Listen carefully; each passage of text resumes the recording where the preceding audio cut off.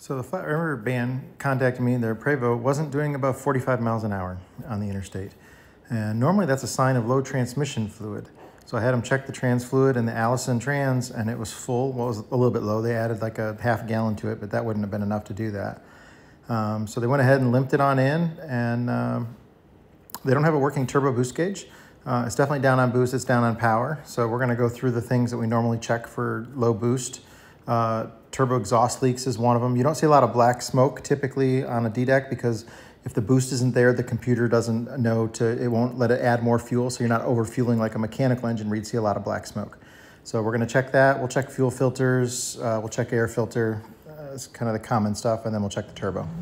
Well, our hill is always a good test, as you're gonna watch it come up the hill here. It is down on power. It does climb the hill, thank goodness, but it's not a speed demon.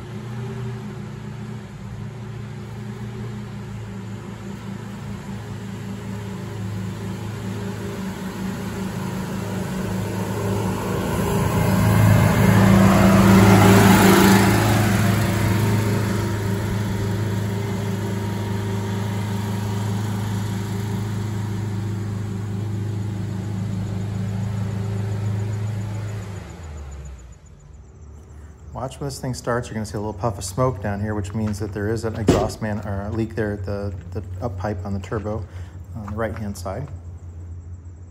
Yeah.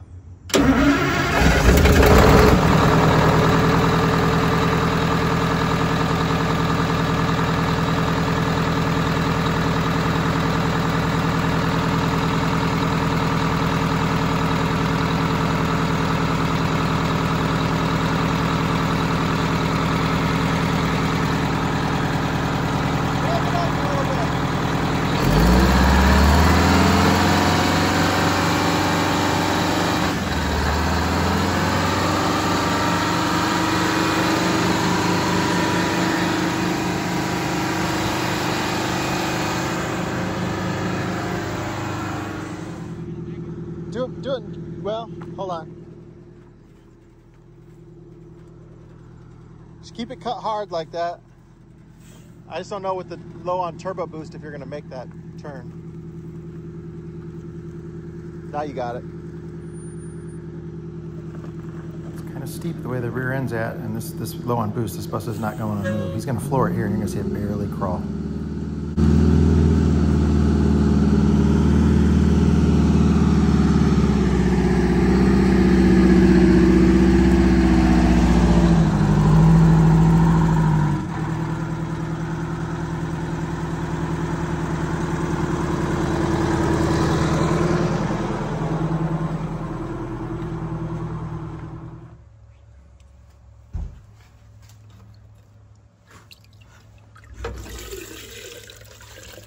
Yeah, I think it's supposed to be black.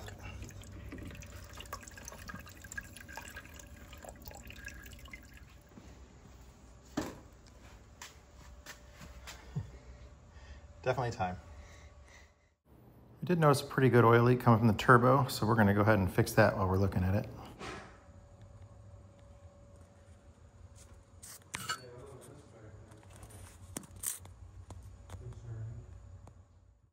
You can see the soot clearly on these clamps, so these connections are definitely leaking, and that's gonna make it be low on boost too. Try jiggling that around. Can you move it? Is it hot? Okay. The soot tells the story. We'll best be able to clean these up real good, put them back on, and then they gotta be retightened every once in a while because the heat cycles on it kind of make them loose. And we'll clean, this one's on the manifold's a little rusty, so we'll clean that up with some Scotch-Brite, and it should be able to seal up good. But you can see where the soot and where it was leaking.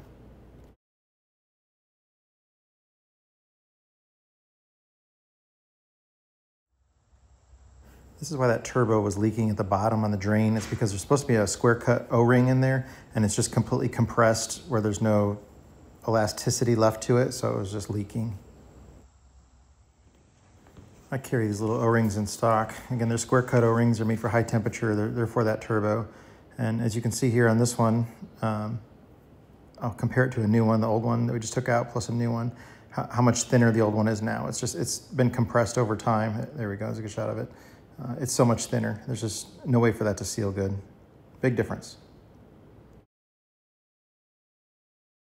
And here's the new one in place. You can see how it stands proud. And again, the other one was totally flush.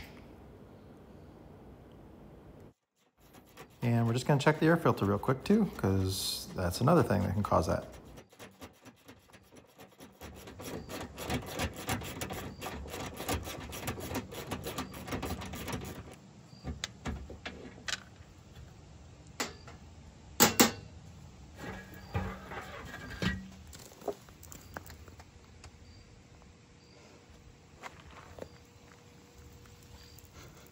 It's pretty dark. It's not as black as I thought it was gonna be. Let's go grab a blowgun and blow it out. It's like a giant maraca or a rain stick thing that they use like in Australia and whatever those things are called. We ordered a new one, but it won't be here till tomorrow. So we're just gonna blow this one out real quick and then take it for a test drive.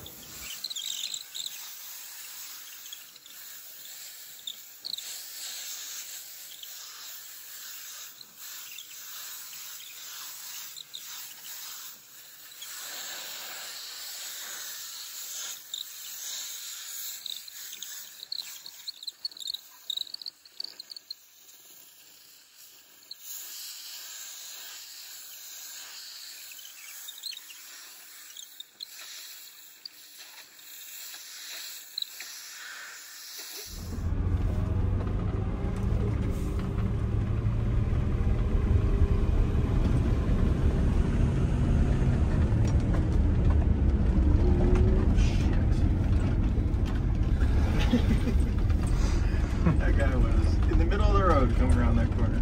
I think everybody is. Drives on this road. This thing needs the brakes adjusted. Okay, I'll pull it on the pit. We'll do the fronts and then we'll turn it around with the rears because it is traction straight.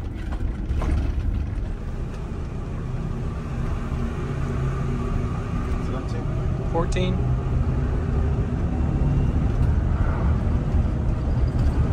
Are you increasing speed right now? Yeah. It's going back and forth. And now it hit 15, but it was going back and forth from 14 to 13. We're doing 55. I don't want to speed too much here. You said it wouldn't go above 45, I think, right? It's at 8 now. 11, 13, 16. 14, 15. 65, that's 65 miles an hour, 45, but... So, you couldn't go above 45 miles an hour before.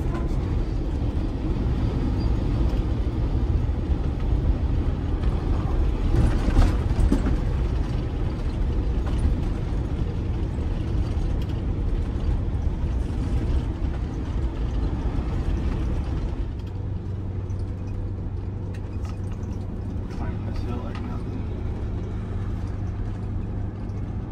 Barely in the pedal.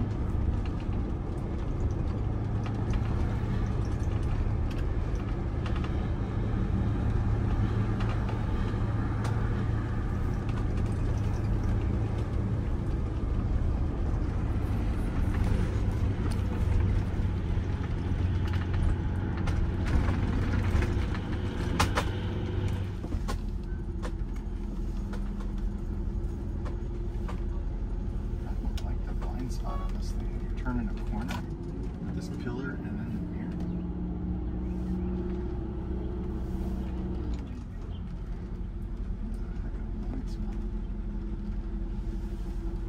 It must have really been bad before they fixed that glass.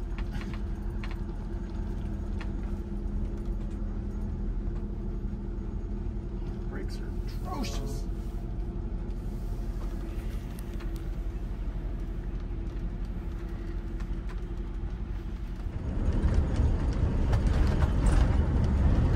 Yep.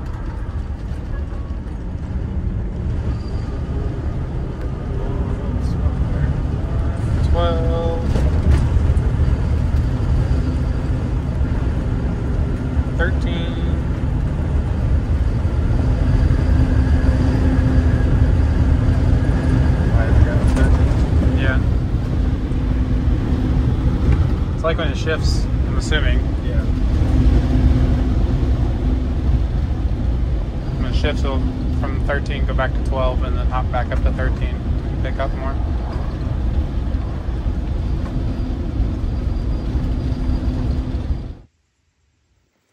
So he had no idea what his turbo boost level was, because this gauge does not work. It's not hooked up. There's nothing in the back. This is a mechanical gauge. Now his DDEC reads the boost on a separate boost sensor, and that's, you know, that we can plug our ProLink into it and scan that. But they make a device called the scan gauge. So instead of us trying to fix this gauge and run an airline all the way from the turbo back to here, and he's got another gauge up here that doesn't work. I don't remember which one it is. But anything that the DDEC reads, we can read with the Scan Gauge D. So the I think the D stands for diesel, Scan Gauge Diesel. You can get this at like Camping World. It's like $159. Super cheap. And this will plug into the DDEC, and it'll give you like 4 different things that you can monitor. And one of them could be turbo boost, you know, like fuel economy, different things like that, oil pressure, coolant temperature, that kind of stuff. And you can just, you know, mount it kind of like he's got that satellite thing there. You can put it up on the dash, or that bus we just went on the other day, the guy had it mounted up there. We've installed these for a few customers of ours. The only problem is when you buy it, it comes with this adapter here, and that's not what you need to go into the old DDEC, which the plug needs to look like this, which is an old OBD1 GM style. But if you send a picture of where it plugs in at to Scan Gauge, if you call them and then send a picture of it to them, they'll send you the right adapter for it. And they actually didn't even charge us for it. We've done 3 of them so far, and they just send it out for us. So that's nice. So the same readings that the ProLink will get for as far as the gauges and stuff like that, you can have the display on this thing show up here for $159. And then you just got to run a small cable. So the end of the cable, you'll have to drill a hole big enough for like a phone cord or computer cord type thing to go through it. So because unfortunately the DDEC computer port is below the driver's feet here. So we will have to drill a hole in order to get this, but there's plenty of, it comes with plenty of wiring to reach wherever you want it to reach. And we'll do that. So Scan Gauge D, I highly recommend it. It's like 159 bucks. But you got to get the right adapter for it. But again, this company will send it to you at no charge. You can probably find them online too if you want to buy them. I don't know how long they're going to do them for free, but this is a great way to make your turbo boost gauge work. And if you have any other gauges that don't work, or just make it easier to monitor things digitally versus an analog gauge where you can't quite tell. So like water temperature gauge, it might be kind of hard to tell if you were, you know, 200 versus, or I'd say you're 198 versus 205. It'd be really hard to tell on that gauge. But the digital readout, right on the money would tell you. So there's a new air filter. I'll get that one put in, but it's definitely a lot different looking than the old one that we just tried to blow out. All right, so this is the tag tire, and you can see it's all scrubbed off, but there's really no tread depth left. 0 on the tread meter. So this needs to be replaced ASAP. It gets worse as we go.